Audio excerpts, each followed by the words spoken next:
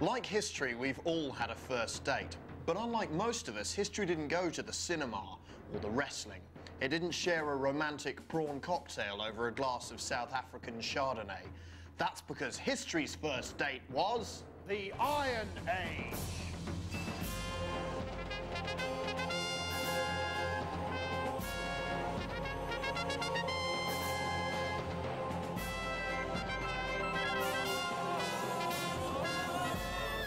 We are history.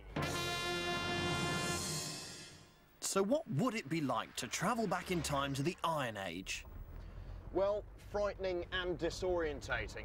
And there'd be the constant worry that your actions would muddy the time stream continuum and change the course of history forever. But it might also be incredibly fascinating. For this Living Archaeology special, I've asked these 5 volunteers to join me at this reconstructed Iron Age farm in Somerset, give up modern life and live just as they would have done in the Iron Age. For some reason, they've agreed. Together, we're taking part in the most extensive historical experiment ever undertaken in televisual history. And we've got just 2 days to do it in. It'll never work. Iron Age Britons lived in roundhouses such as these. The whole tribe would have lived together in one room like this. It would have been a bit like an extremist religious sex commune, only without the extremist religious sex, and with a chief instead of a bagwan. And it would have been the neighbouring tribes burning your houses to the ground, not the Bureau of Alcohol, Tobacco and Firearms. But how did they build their houses? These days, if you rub poo on your walls, it probably means you're emotionally disturbed. But back in the Iron Age, they insulated their houses with a mixture of clay and dung. Don't worry, it isn't mine.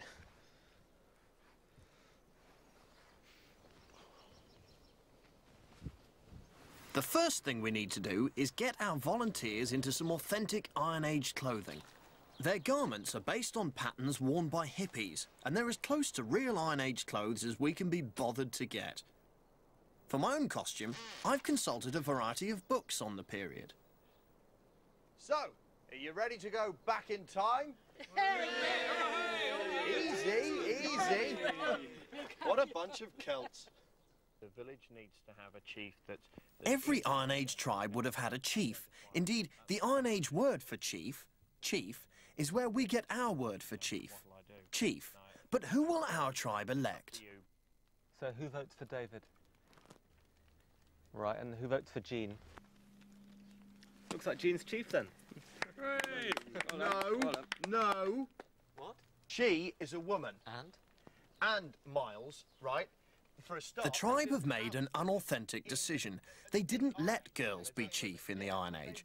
They would have made their decision based on a number of important factors. Right, okay. I booked the village, it's my idea, and I've got the best costume, right? I am chief. That's it. Right, I'm going to hold my breath until you make me chief. Do you think this is what the Iron Age would have been like?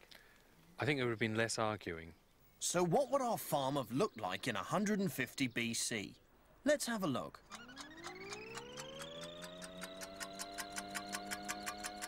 It's the same. It's always been an Iron Age farm. It's 6 o'clock, and whilst I relax from the stresses of being chief, Miles and Jean have agreed to prepare dinner for the tribe. Oh, what is that? It's chicken stew with kale and beans. Ugh. Not eating that. That'll give me the squits. Hello, yeah. A number 10, yeah, a 70 and an 84 with prawn crackers. Yeah, excellent. Do you deliver? This is really good. I'm surprised how well it's turned out. It's Jean's recipe. Hello, David. Hello, Jean. There's still some stew left if you want it, David. Not that hungry, actually, Miles. I think the chief would have let his subjects eat the stew. I'll probably just get an early night, I think. Night. Night falls on our first day in the Iron Age. But for one villager, it will be a far from quiet night. Oh, shit.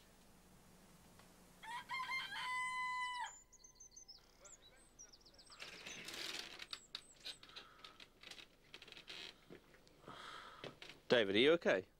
Oh, shit, yeah. I just had a really, really bad night. Oh, dear. I think I got a bug off Miles's stew. You didn't have any of Miles's stew? I got terrible diarrhoea. Oh, God. It was like turning on a tap. Oof. At one stage, I nearly didn't make it out of the hut, you know. Luckily, I found somewhere before I got caught short, but, oh. How are you getting on with David? Can you ask me another question?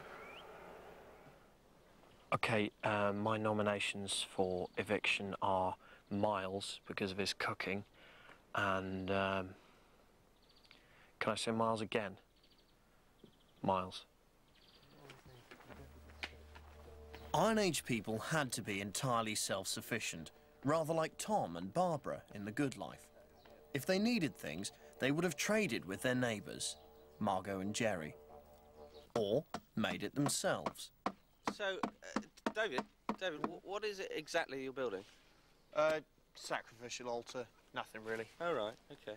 Oh, Kieran, Yeah? could you pop over to the garden centre and see if they've got a sickle and about 40 foot of wicker? Wicker, right, Yeah. okay. Yeah, sure. These days, the high point of the Celtic calendar is a game against rangers. But back in the Iron Age, it was the Feast of Beltane, the Festival of Light. The tribe would have been led by their druid in a ritual of symbolic purification.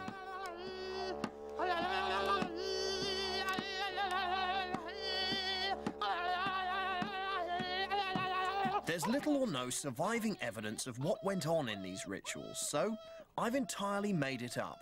It's my belief that the druid would have begun by drinking goat's blood. Now, of course, I'm not going to do that. Instead, I'm using goat's milk with food colouring. In order to get closer to their gods, they'd have eaten hallucinogenic mushrooms, like these.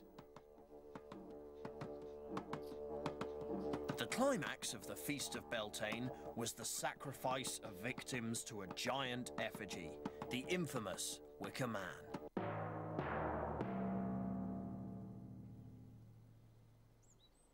It's shit. It's just shit. Well, I'm sorry, David, but it's all that the garden centre had. It's just going to be embarrassing sacrificing Miles on that. Sorry, David, sacrificing? Burn it! Burn The weakest member of the tribe would have been bound hand and foot on the altar, ready for the sacrifice.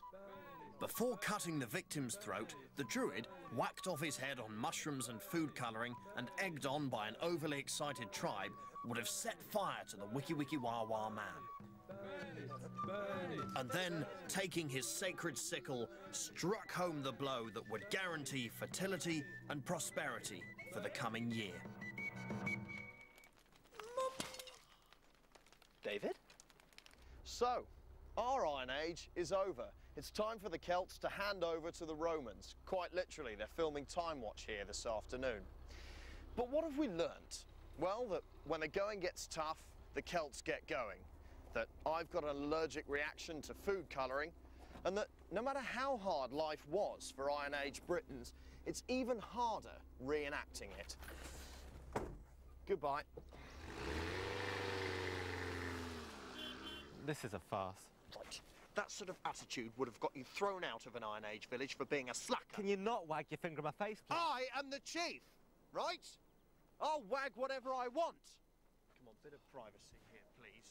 We're making a television programme, not filming a documentary.